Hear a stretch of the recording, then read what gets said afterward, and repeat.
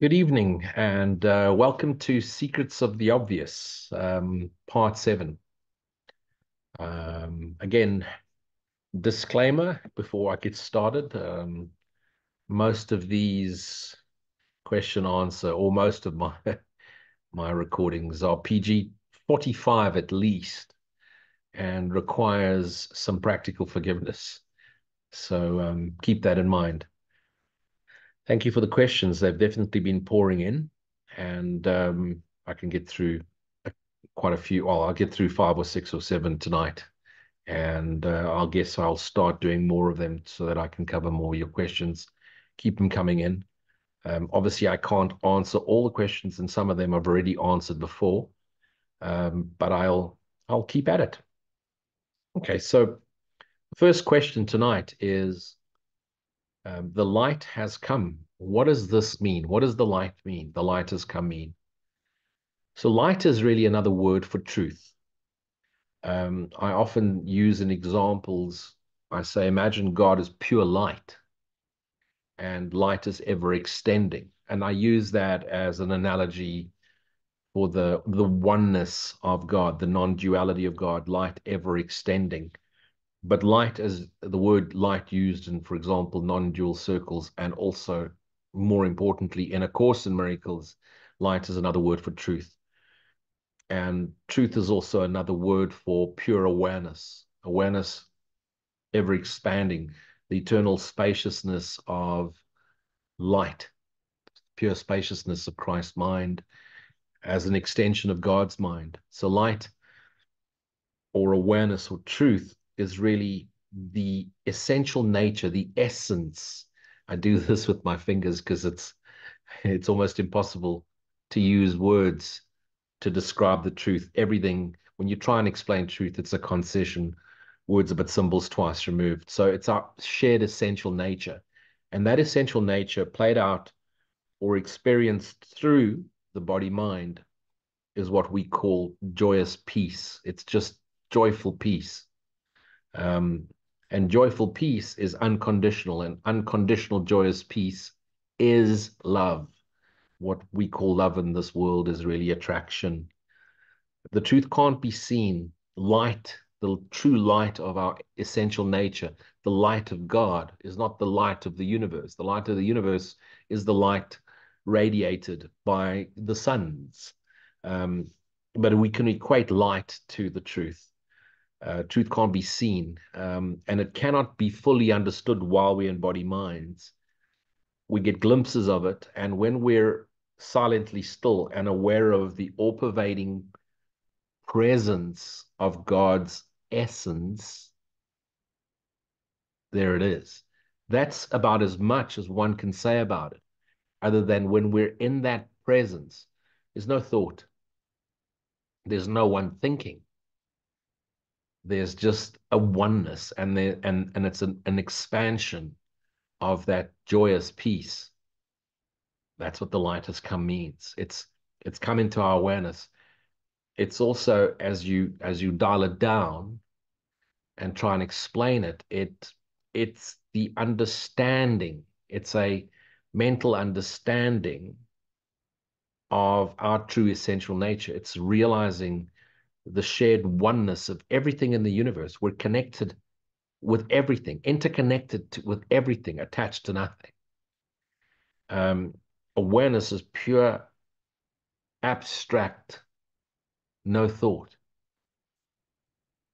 And this awareness of awareness itself is knowing, because there's no thing to know. There's no one to know. It's an omnipresence, the presence of God, all encompassing. It's it's what true meditation is. True meditation isn't sitting facing east, hands clasped, saying a mantra.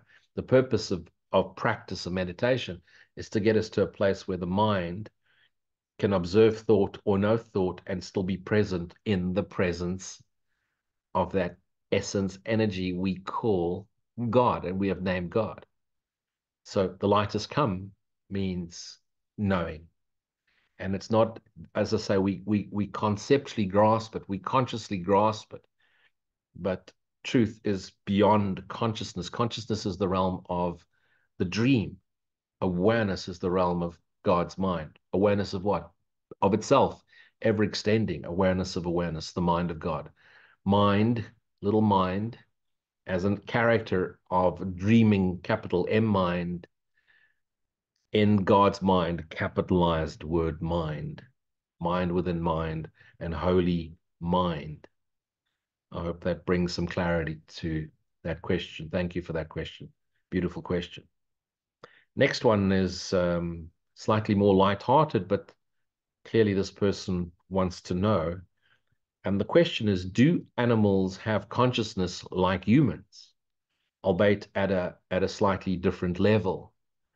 No, animals don't have consciousness, and no, humans don't have consciousness either. Let me explain. What we call human consciousness is egoic consciousness. Dreaming mind is consciousness. And the universe are activities appearing in consciousness. They're thoughts of about itself in terms of what it could be, appearing as things, places, events, the universe, activities, space-time, matter. The entire universe is the appearance of consciousness of the dreamer's mind. We don't have consciousness. We tap into the consciousness of the mind, and our consciousness moves from pure instinct to it starts to become consciously aware, first of body, mind, space, time, and then it starts becoming aware of awareness, bridge consciousness. And then once we finally put these bodies down, there's a transcendence. But consciousness plays out while body minds appear. And body minds appear in consciousness. Nothing has consciousness. Everything appears in consciousness. To say that a body has consciousness, it's like looking at a screen in a cinema house onto which a picture has been projected and then asking as if, do the characters on the screen have screen? No, the characters appear on the screen, appear in the consciousness of the mind. But then what about free will? Surely we have free will. Script is scripted. You don't have free will. The only real will you have is to choose again, Holy Son of God. Choose right-mindedness. In other words, choose not to identify with the body. Identify with the essence energy, spirit. Identify with spirit. Be spirit knowingly. And what is spirit? On a screen, what do you see on a screen? It's light particle, pure light particles played through the filter of the script. What's the script? The form. And so light particles filtered through the filter of consciousness, the dreaming mind, appears as characters on the screen. Within character is pure light. If you were to take away the form, what would the screen be lit by? Pure light. Is the screen itself real? No, the light is real. The light has come. Previous question. So what appears on the screen is just pure light particles filtered through perception. We've fallen asleep and we start to become self-aware. We start to self-perceive. That perception creates, activates projection. And then we perceive the projection and judge it. Projection leads to 10,000 things, or in this case of this universe, gazillions of things. And the minute we project, judgment commences. We start to space-time, we become aware, and we start to realize what we are through the experience of what we're not, which naturally takes a judgmental process. We start to judge good and bad, right and wrong. I am this, I'm not that. So judgment is actually a natural occurrence of a dreaming mind desperately trying to figure out what it is. And so it wants to remain alive. The fear thought, the sin thought, the guilt thought wants to stay alive. And so it tries to get the characters to believe they have consciousness. It doesn't want to die. It's already dead. It just doesn't know it. The dream started, the dream ended. Why does the dream seem to be appearing? Because we're on recall. We haven't forgiven. So we keep recalling our dream because we haven't yet forgiven it. That's what it means to choose again. You keep recalling it. It seems like it's another day, another year, another body, another lifetime. It's the same instant in eternity, replaying as billions of stories. Hence, you've heard me say this before, there's no you or I or anyone else or Jesus in right-mindedness. Jesus, the awakened to self character in the dream, remains an echo, a memory in the wrong mind, a memory of right-mindedness in the wrong mind. And so when we tap into the Jesus consciousness or a past life consciousness, we're actually tapping into a memory still in the mind. In the case of a Jesus, we're tapping into a mind that let go of consciousness and awoke to self. And so it remains accessible to the dream characters. It's dissolved straight back into the right mind. It no longer, there's no characters in right-mindedness. Right-mindedness is our shared essential nature with God. It's our shared being with God. There's no characters in our shared beingness with God. There's one indivisible self. So animals don't have consciousness, nor do humans. We appear in consciousness. I hope that clarifies it. Oh, this is one of those, but I leave them in because it's okay to get some criticism. And of course, for as many people are going to find me and find my South African cowboy mannerisms uh, more aligned with theirs, you're going to find people that are less aligned with theirs. But anyway, I'll share with this question. It says, Luigi, you use words that are not in the course. Now, please don't call me Luigi. Just call me Lou. It's just a nickname. Just, Lou. It's good. And if you can't remember, just think of a toilet. There it is, Lou. Go to the Lou. Go to Lou and ask a question. You're using words that are not in the course, such as surrender and essence energy. Can you explain why? Exclamation mark. There are many course students that disagree with you. In other words, you disagree with me, but you're now using many course students that disagree with me. And then you say, please clarify, and you exclamation mark this again. Okay, beloved, here it goes. You're absolutely right. I do use words such as fuck you, and go fuck yourself. And they're not in the course. Are you offended? Practice forgiveness. First of all, I'm not a Course in Miracles teacher. Yes, I've studied the course for 12 years. And yes, I have taught at many, many Course in Miracles workshops around the world. But I don't consider myself a course teacher. I don't consider myself a teacher of anything.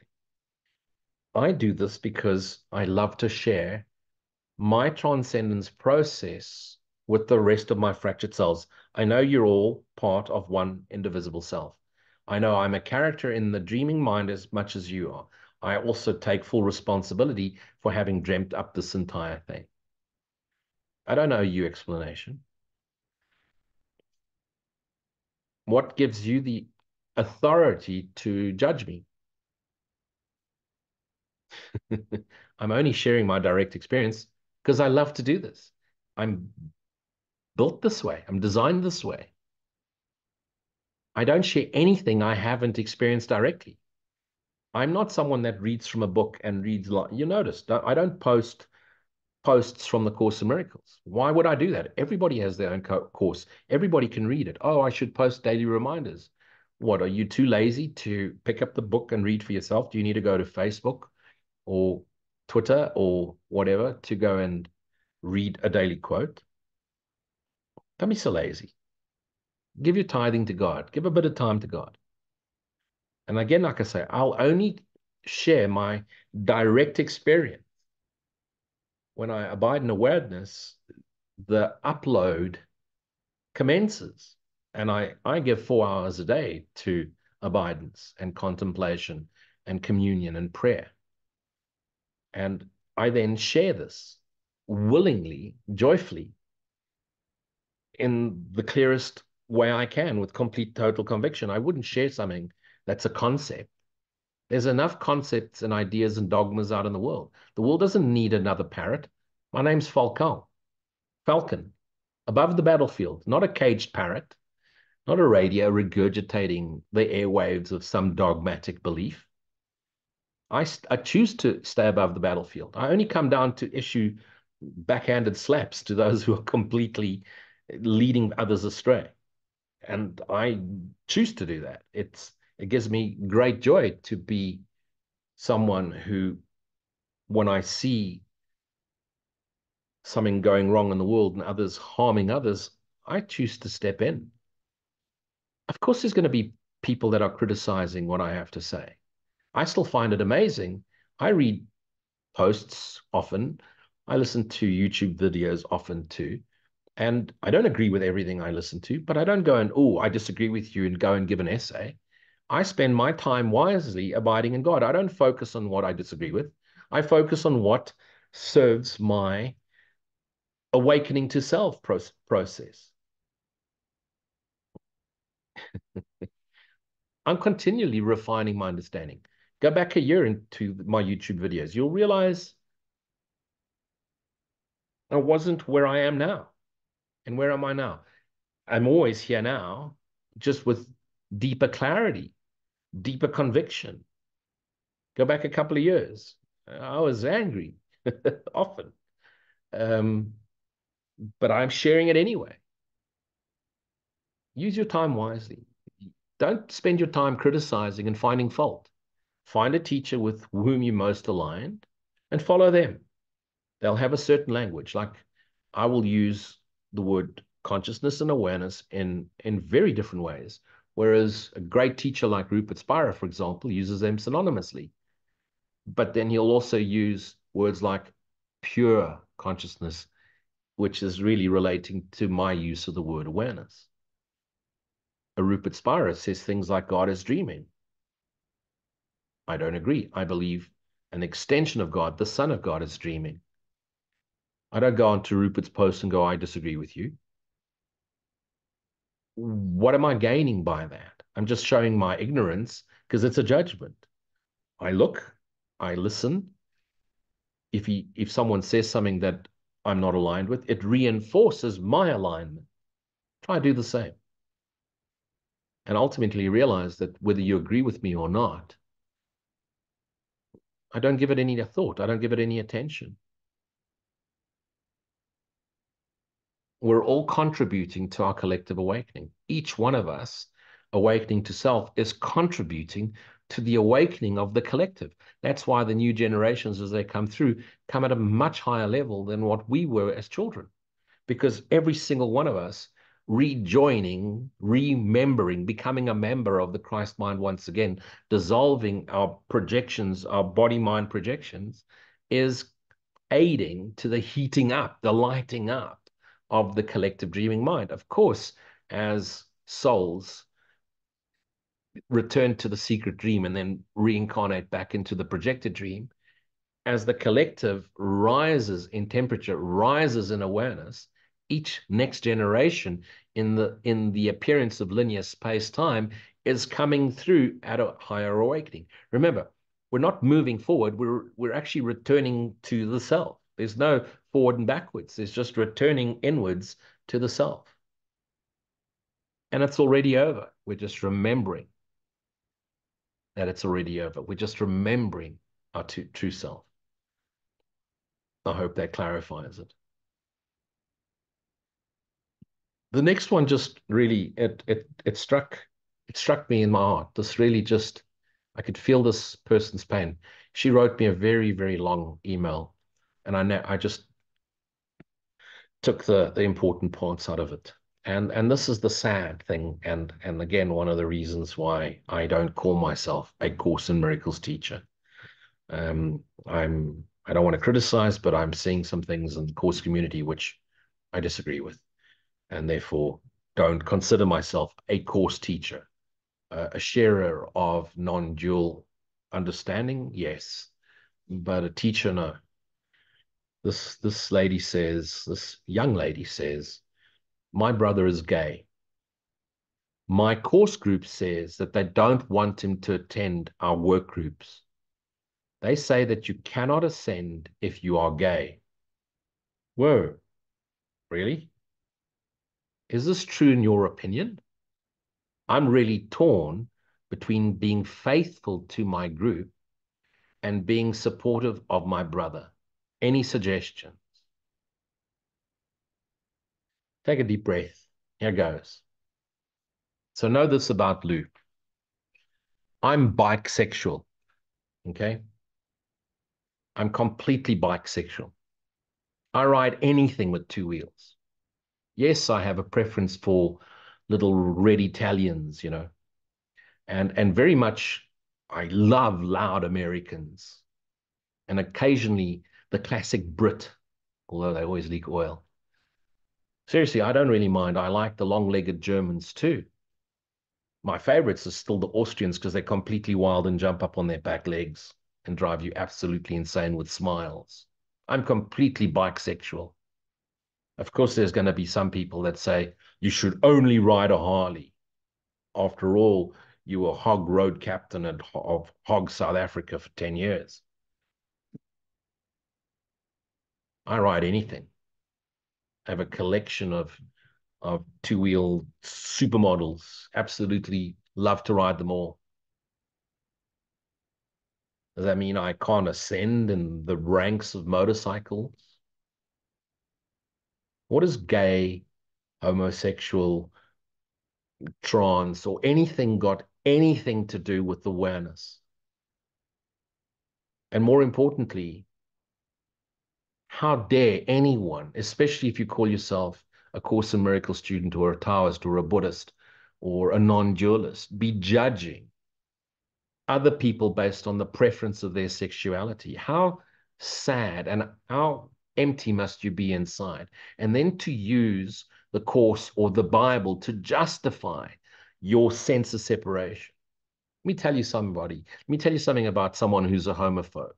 A homophobe is afraid of their own sexuality.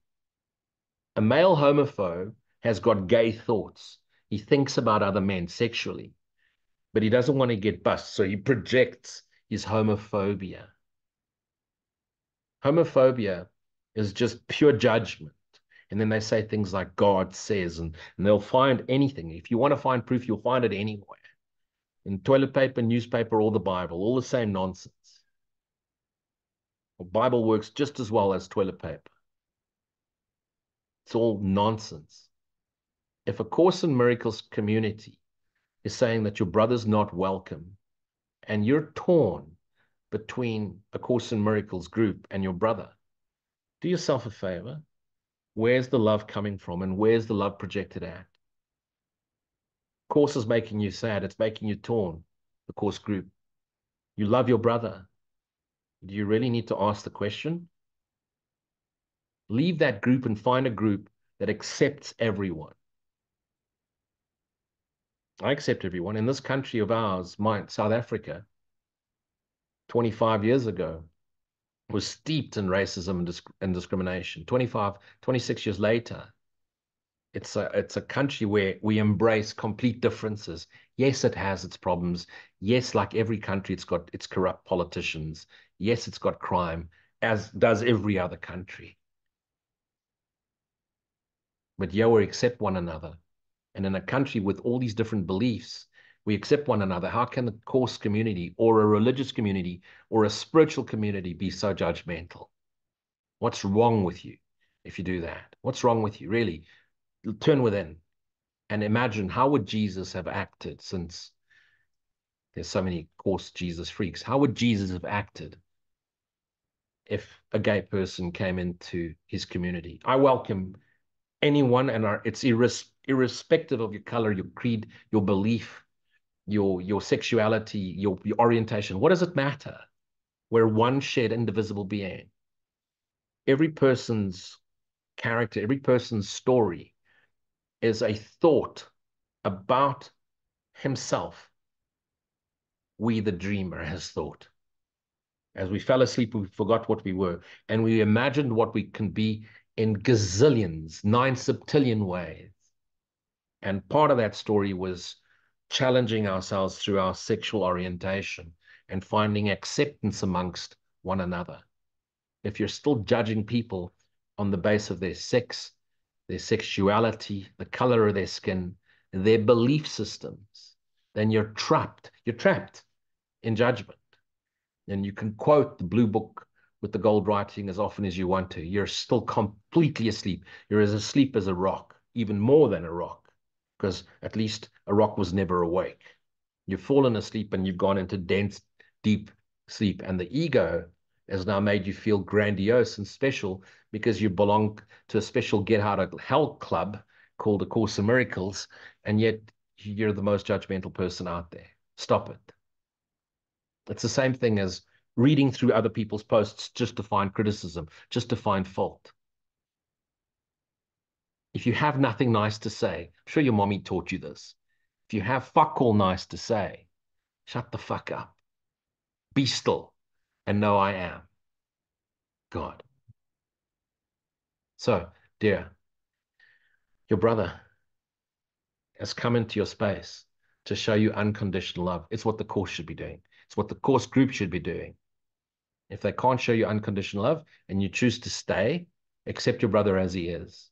If your brother wants to join you, find a group where he's accepted. And use this as an opportunity to forgive them, for they know not what they do. I hope that brings clarity, and just know my heart goes out to you and to your brother with complete love and total compassion. You deserve to be loved. You deserve to be accepted, regardless of where you go, regardless of where you think you are. Love has no conditions. That's the love of God. Okay, next question. Lou, can you explain the correlation? Oh, this is going to upset some people. The correlation between LOA, law of attraction, I'm assuming is what you meant, and ACIM. This person is obviously young. They write in abbreviations. I'm struggling to attract joy and peace into my life. Please help. Okay. So LOA stands for Law of A Souls, Law of Our Souls. And A Course in Miracles is the law for the just be souls. Two types of souls, our souls and just be souls. Stop being an arsehole. Drop the law of attraction nonsense. Regardless if Abraham or whoever channeled Zork from Zook and is now telling you this is how you make manifest. Beloved, you've manifested the entire universe, the whole damn thing, all of it. Of course, you can't remember because a secret dream projecting into this dream can't remember the secret dream being spirit projecting into this dream and why you've done it. You've hidden the fact that you're afraid of God because you've imagined a vengeful God. You imagine this God's going to punish you, and therefore you want to prove to this God that you're an innocent victim of the world. Everybody else is responsible. And now you want to appease God. And while you're trying to appease him, you want to law of attraction yourself into abundant joy. Abundant joy is pure energy flowing. It's not physical. It's not quantitative. It's not stuff. Law of attraction is a misperception of the law of one. God only has one law, the law of one, immutable law of one. The law of the ego, there's lots of laws of the ego. Perhaps I'll do a talk on the law of God versus the law of the ego, the laws of the ego, the mutable laws of the ego that apply to the dream only, to space-time. Law of God is what one has, all have, and whatever we all got, the eternal extension of God's love. That's what the miracle is. The only time the law of God plays a role in the law of the dreaming mind is through the miracle. It's the interception. It's the correction principle. So law of attraction is a misperception of the law of one. Now, the law of one means we're always extending what we are. And what are we? The love of God. The law of extension means to share ourselves knowingly. Law of attraction, so self, Christ self, shares itself. Ego attracts unto itself. Law of attraction is about attracting people, places, things, and events unto yourself in order to live out your dream fantasy, your dream of separation fantasy, where you become the hero of the dream, prince and princess, or whatever else you want to call it. Law of attraction is pure ego. You can vision board yourself into a standstill. And the more you make manifest, the more you'll want to hang on to it and protect it. Take it from someone who by 29 years old was a millionaire, and I was a poor kid, other side of the railway. Really, there was a railway. Policeman's son, no hope in hell of ever going anywhere, ever getting education. I found a way to do it.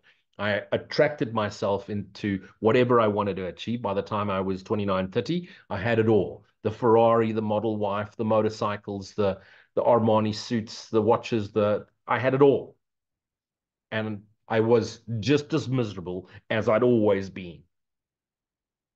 It took a radical transformation, a physical dying, and a letting go to realize the joyous lightness of being requires no thing, because there's no one to attract things unto itself. Love is sharing. The law of one is sharing, extending the love we are. Law of attraction is egoic, attracting in order to be happy. The essence of what you are is pure joyous happiness. Being aware of being aware, pure joyous extension, sharing our passionate nature, our essential nature with one another. Law of attraction is about gaining. You want to really do non-duality? You really want to do A Course in Miracles? Drop the trying to attract. Seek ye first the kingdom, and all else will be given you. Funny enough, when you let it all go, it all starts coming, and then you don't want it anymore. Divine providence. Know this. When you truly align, surrender to thy will be done, meaning you're not giving up, you're aligning. You're putting him in charge. You're stepping back and letting him lead the way. God is pure love. What do you think he wants for his children? Okay. Now, of course, God doesn't know about us as characters, but what does he want his son to experience while his son dreams? He wants his son, God wants his son to experience the joyous lightness of being. And so the characters that call unto their true self, that call unto the source of the true self, unto God through prayer, through devotion, by seeking out their true nature, God replies. God wants us all to be happy, because as we realize our true happy essential nature, the dreamer awakens. We realize self, the dreamer awakens. The Son of God awakens unto himself. And that's why when you place your faith in God, he takes care of you. God's got this. God's got you. He's got you. Just, and don't go and sell it all and then sit back and hope. Just, there's nothing to give up. Don't make anything real and then push it away. Pushing it away makes it real and push it away. It's the same as trying to draw it and attract it unto yourself. Stop trying to attract. Stop trying to reject. Denouncing and rejecting is the same as trying to attract. You've made it real and you want to pull it unto yourself or push it away. Realize your interconnectedness with all of it. Connected to all of it, attached to none of it, attached to nothing. Dispassionate about this. But the passion of the Christ flows. Dispassionate about things. Passionate about our beingness, our shared beingness. What's the correlation between law of attraction and A Course in Miracles? Zero. Nada. Seek ye first the kingdom, all else shall be given you. You don't have to vision board. What are you vision boarding? You're vision boarding people, places, things, and events. What you can see, what the eyes can see is not real. What do you want to attract unto self? You want to be thyself knowingly and then extend it. You want to attract peace into your life, joy into your life, love into your life. Be the sharer of peace. Be the sharer of joy. Be the sharer of love. No judgment. Total acceptance of what is. Accept people as they are. No judgment. Choose to see the face of Christ. Face the memory, the reflection. I am as God created me. I am not a body. I am free. That's not a body that is free. That is still as God created it. All of it is the essence of God, the essence, the energy, the love, spirit, ever extending. Drop the law of attraction. You're beyond this. That's why you found the course. And know this much, you'll be taken care of. I'm prime example. I'm taken care of. I haven't given up my day job. I still run a company. I still provide for hundreds of families. It still gives me absolutely great joy. I love going to work. I love the strategies. I love the marketing. I love the communication. I love the fact that the company I run, Sphera Bionutrition, shares a healthier way of living with all its clients. It gives me great joy to be of service. Okay, next one. This is a serious one. And actually, I saw a very similar comment in one of the Course in Miracles support groups. Someone posted something very similar. So this is perfect if you are that person who asked the question. Now that I'm awakening to self, how do I ensure that I don't fall asleep again? Great question. You can't fall asleep again. From the moment you started seeking, even though it may be like ebbs and tides, ebbs and flows, the ocean comes in, the ocean goes out. Sometimes you're aware of self and sometimes you're trapped in the dream. If you look closely, you're actually ascending in circles. Just, you're getting there. You can't go back to sleep. Sometimes people say, oh, but ignorance is bliss. I wish I didn't know this, especially when we're going through stage 1 and stage 2 of development of trust. You're like, fuck, I don't know what anything's for. This is just, I wish I didn't know this. Hey, the reason you're in this direction is it wasn't working out. Don't forget, ignorance isn't bliss. Ignorance is suffering. Awakening is bliss. Awakening is joyous lightness of being. It's gentle. Yes, there were the Ramanas, the Jesus, the Buddhas of this world who awoke at a young age. You're in process, whether it be this lifetime or the next, doesn't matter. You're in process. And as you choose again, Holy Son, it becomes lighter and lighter until you realize your essential nature is the infinite lightness of being. You've started down the path. You've asked and you will receive. You can't go back to sleep again. And don't beat yourself up. If you catch yourself, ooh, I was judging, or ooh, I was completely unconscious, it's okay. The minute you've caught it, you're nullifying all the previous unconscious moments. Every time you return to the presence here now, the eternal presence of God, you nullify everything that happened before. You wipe it all clean. Yes, you may rethink about it tomorrow and seemingly bring it back. But trust me, when you are into the awakening stage, Holy Spirit's like a big eraser. It's just erasing that canvas that you painted full of drama, the hellish, Dante's Inferno that you've painted on this canvas. Every moment that you abide in presence, every moment that you practice forgiveness, that paintbrush, that cleaning brush is just taking layer upon layer until eventually a blank canvas is seen again. You've started awakening to self. You can't fall asleep again. We're all awakening to self. Every single character in the mental construct of the dreaming mind, the activities of the dreaming mind, is collectively awakening. It's like a lava lamp. It's cold. When it's cold, the little bit of lava becomes jello and it floats to the top or the bottom, sorry.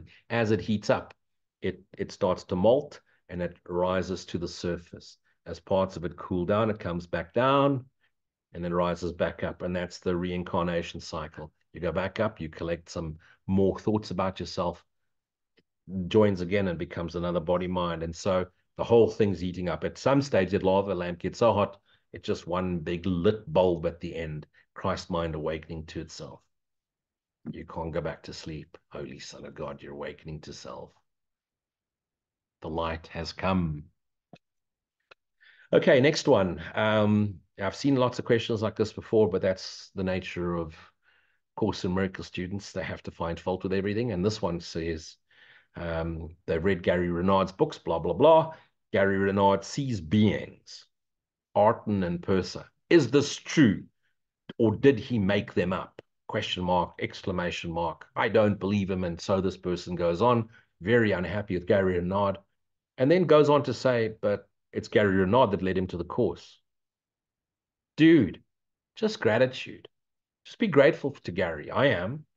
He certainly brought me close. I mean, I had the course and I couldn't get into it until I read Gary's book. And I'd read many other author that was quoting from the course. Neil Donald Walsh, et cetera, hundreds of them, in actual fact. Let's all be grateful to our brother Gary because he's brought it in such a palatable way. Okay, so does Gary imagine art and Persa, or are they real? Well, in our subjective reality, we're all body minds, so we're all in a subjective reality.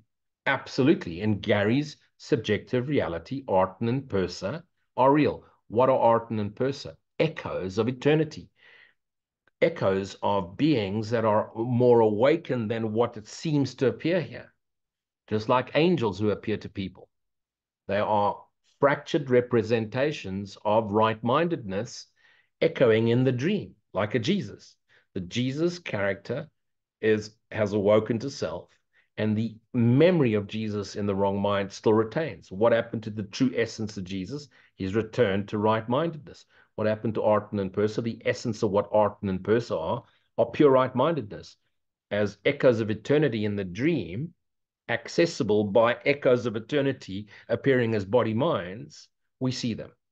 Now, if Arten and Persa appear and disappear, Arten and Persa as characters are not real. The essence of them and the essence of all of us are real, is real. It reminds me of a story. Papa G, in his awakening transcendence process, went and saw Ramana Maharishi, his guru. And he told Ramana the story that Papaji used to see this Shiva dancing. Shiva would come and meet with him and play with him. When he was alone and isolated, Shiva would appear. And Ramana Maharishi said to Papaji, "Is Shiva with you here now?" He said, No. Shiva only appears when I'm alone. And Ramana said to Papaji, "If it appears and disappears, it was never real." And Papaji realized what he's seeing as Shiva is actually his shared self, shared essential nature at a higher level of consciousness. So are Arten and Persa real? They're real for Gary, and they're real for you if you believe the beautiful teachings that they're bringing through. Do they physically exist? No. Do you physically exist? No. Does this physically exist? Does Gary physically exist? No. They are layers, echoes of our true self. And the beauty is, just like when Helen channeled the voice, which she believed was the voice of Jesus because that was a belief system, Arten and Persa are representations, projections of a way more awake mind, right mind, bringing through the memory of our true self through to Gary, who then shares his voice and brings us into alignment. You don't have to believe Gary, but look at the beautiful teaching. Look how aligned they are. Look how it's brought so many a person to the course. Let's be grateful to Gary, as opposed to finding criticism. And Gary, if you're listening, don't listen to the critics. Who gives a shit? Really? I mean, they're so lost in translation. It's like those that they only scroll, they troll to find fault and comment. Why? Because they're narcissists. They want to engage in anger. They're so lost to themselves. Forgive them, Father, for what they did not do. And to forgive is to forget. So when you've forgiven those thoughts in form that are criticizing, they disappear out of your awareness and you forget them. To forgive is to forget. Arten and Persa, Jesus, Buddha, Krishna, are representations, closer representations of our true, shared, indivisible Christ self, with which we share and extend the love of God. I hope that clears it up for you. Okay, and then before I take a break, the last one for now, this is a beautiful question, is how do I forgive? Okay, in order to truly forgive, my brother, you have to see the benefit of forgiveness. So let's take it in layers, although it's completely seamless. Let's take it this is the Lou version of forgiveness. It's in layers. So the first forgiveness level is realizing if I carry this anger, this person hurt me, listen, I experienced severe racism in this country, severe, and I was never good enough. And if I forgive those thoughts of people, these attack thoughts, people that attack me, and I replay those thoughts, I again bring myself into the same pain I experienced in the illusionary past. I forgive because I no longer want to carry it. The benefit of forgiving is I no longer have to carry it. And the best forgiveness tool for that is Ho'oponopono. It lines up beautifully with the Course. So it's like you bring that character in front of you. You imagine that person in front of you, the person that said something ugly, father, mother, uncle, brother, kids at school, teachers at school, whatever. And you say, I'm sorry. To whom? You're saying sorry to yourself. I'm sorry that I had to go through this. Please forgive me for putting myself in a situation where I had experienced this pain. Thank you for showing me that if I forgive this, I release myself. Thank you. I love you because you brought me this lesson. We are healed. And you do it again until that person in your mind seems to dissolve.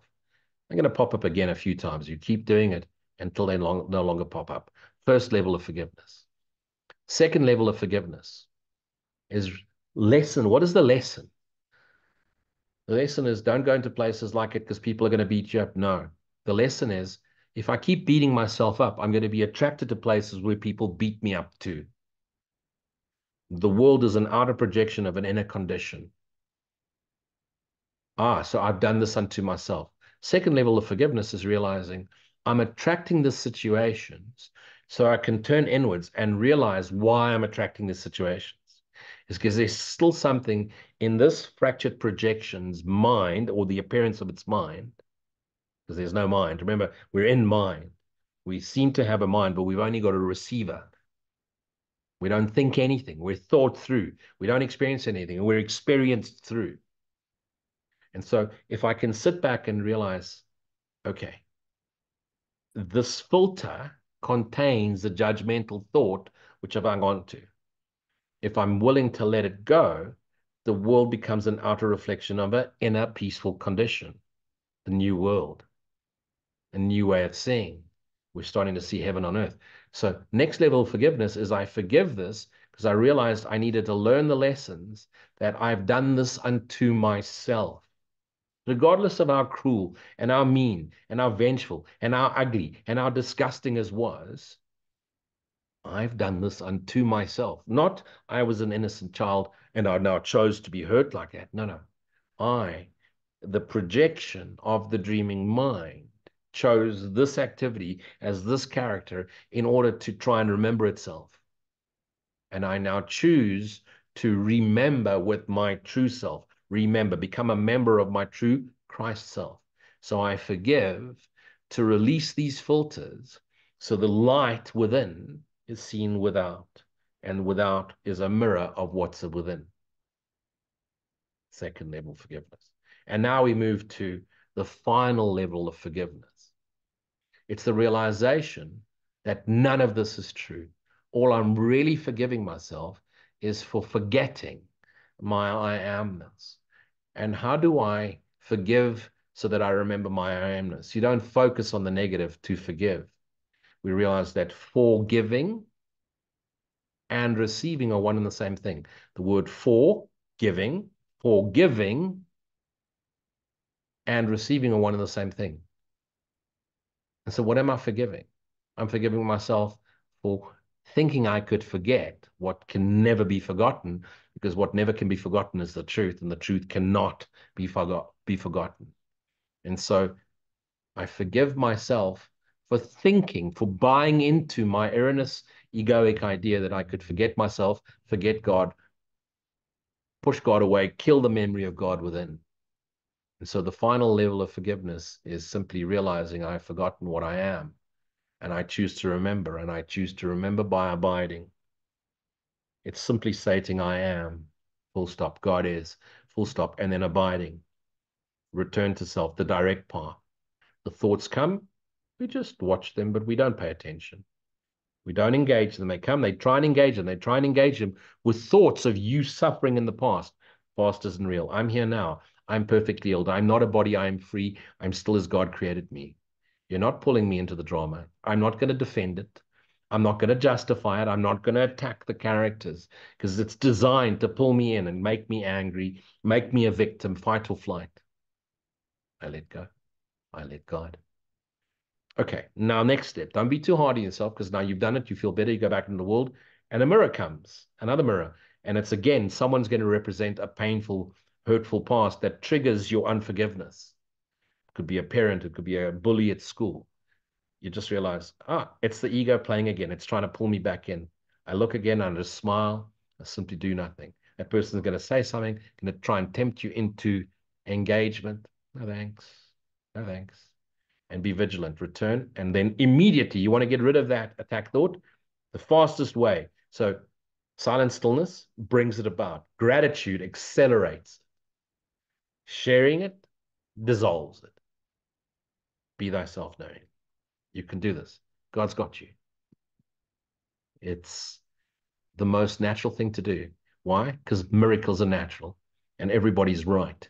And if miracles are natural, forgiveness leads us to a permanent state of miracles. You deserve this.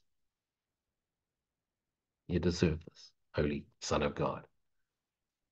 Let's stop recording. We take more questions now.